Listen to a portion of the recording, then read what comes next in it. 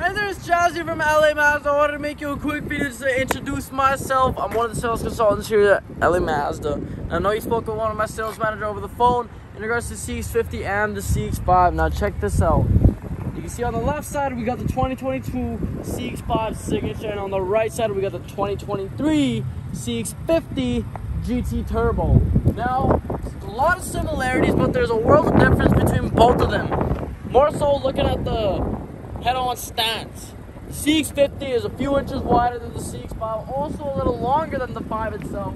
But the 5 does sit a little higher up, so you have more headroom in the 5. Now come over here. Another thing you're going to notice is the front end does look very different.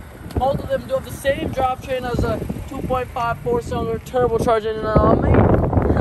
Another 20 inches right there. Keyless auto entry. Now check this beautiful interior out. Mazda's never came out with this type of interior before. They are using the older generation screens in the 2019, 2020, and 2021. Now, boom, as you can see, you get the terracotta interior.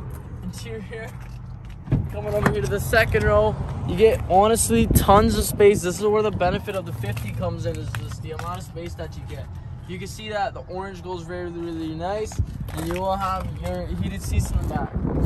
Opening up the truck, by a click of a button, you get much more space compared to the CX-5. Now, really quick, just for reference, keep that in your head. Come over here. Look at the side profile. Look how beautiful that is. But don't forget about the trunk space, because let me show you. Yo, but there's some. So it is noticeably different, as you can see.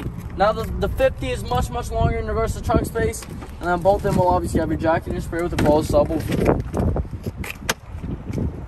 So, that being said, let me know what you think about either or vehicle.